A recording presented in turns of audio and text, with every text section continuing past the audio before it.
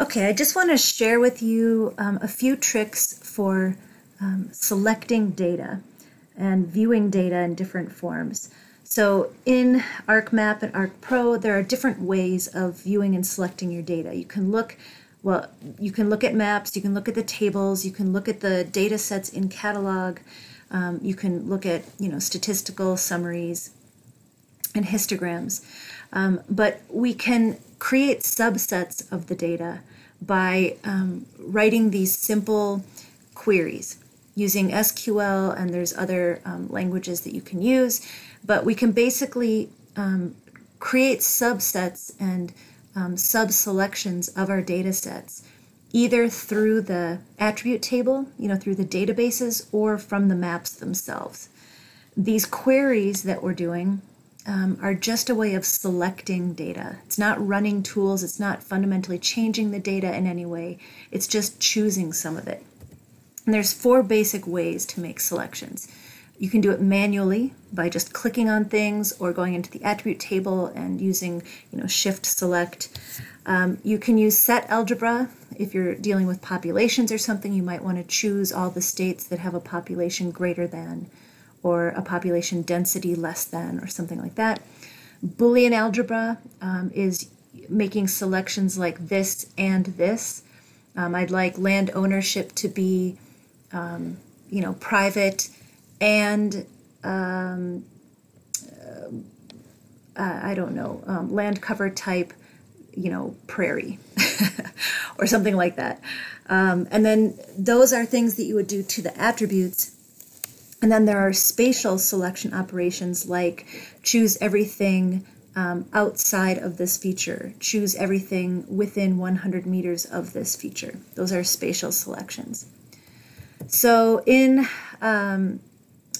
ArcPro, you can make selections manually by using the select tool. They're on the map tab in the selection pane.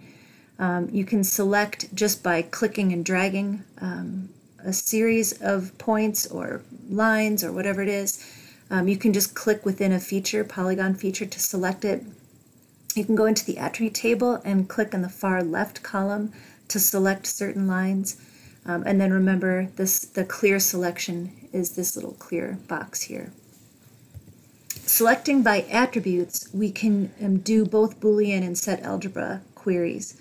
Let me just go through here. So SQL, SQL stands for Standard Query Language. You've used it before. It probably sounds more complicated than it is.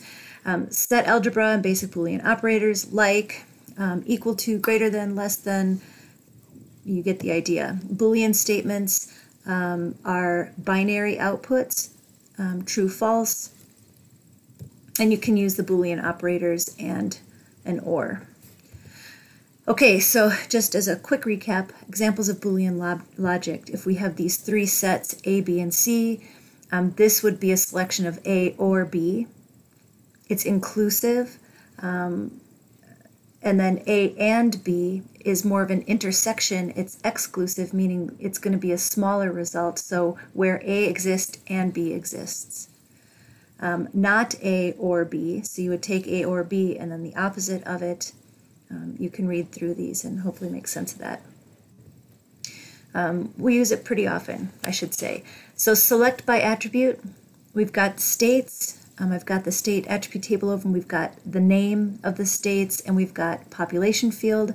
Select by attributes. We're in the state US data set. We're going to create a new expression, and then you just write it as a sentence where name is equal to Arizona, add another clause, or name is equal to Illinois. So if we apply that, we should have a selection of Arizona and Illinois, where name is equal to Arizona or name is equal to Illinois. Now we could add another one, say, and the population in 2010 is greater than 13 million. If I can keep up with myself. Apply that, and it changes our selection. Only Arizona has a population greater than 13 million. Okay, does that make sense? That's a select by attribute. And you can make these queries as complicated or as simple as you want. You could just keep going all day long if you wanted to. Okay, a spatial query is different. Spatial queries have to do with the geometry and where you are, the proximity of things to other things. So if we wanted to deal with a riparian area, we might want to select all timber within, say, 20 meters on either side of a channel. So we have a channel polyline, and then we have a point data set that has the location of trees.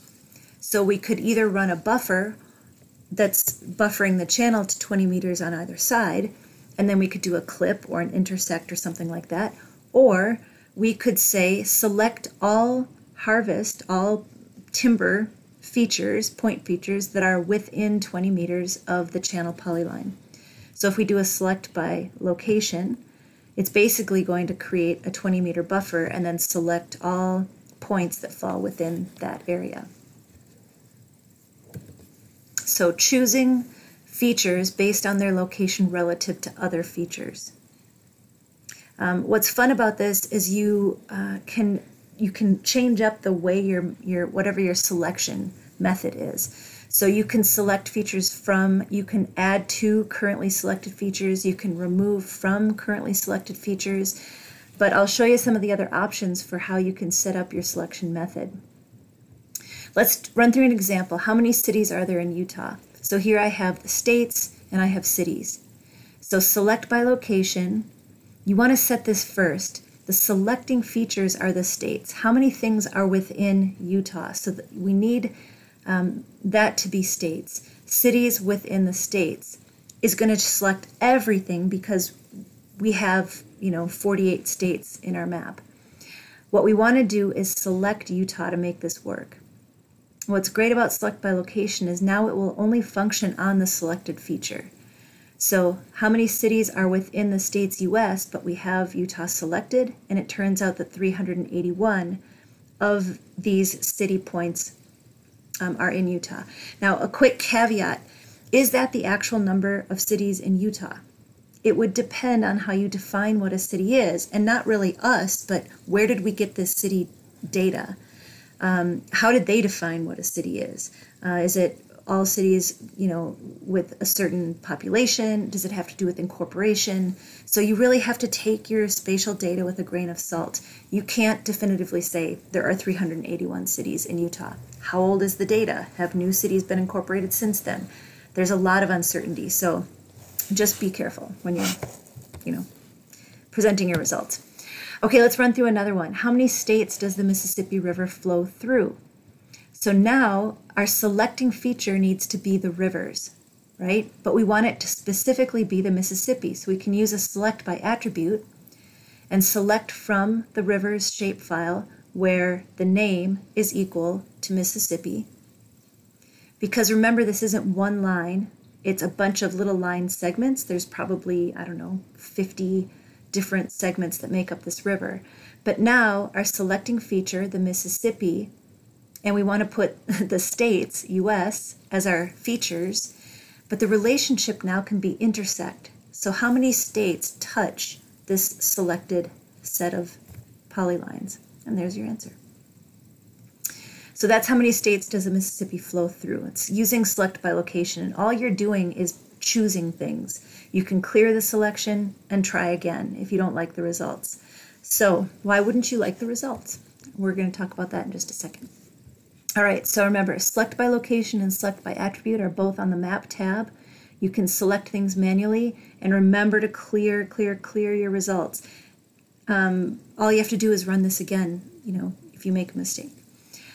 So I'm going to show you a data set where we're looking at census blocks for Logan City, but I want to show you what the different selection methods are first.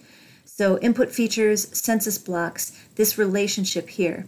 So if our selecting feature is the municipal boundary of Logan, and we have census blocks for all of Cache County, and we want to know which census blocks fall within the city limits, let's look at the different options we have for this spatial relationship field.